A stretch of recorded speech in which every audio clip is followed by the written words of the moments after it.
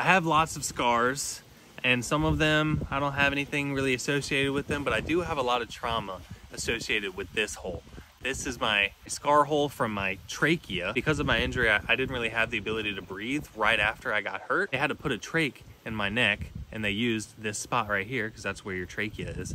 And that's what allowed me to breathe and eventually rehabilitate myself to the point where they could take it out and I could breathe on my own again. That was not a very fun process. It was very painful. I was scared about like being around water because I had this idea that water would go down to the hole. So there's a lot of trauma around this, and this is why I tell people, don't touch my hole. Stay away from my hole. This is my special hole, and just let it be. My other scar right here is here because my injury was so severe that they had to go not only in the back of my neck, but also in the front of my neck to do everything they needed to do to clean up the injury site and repair it.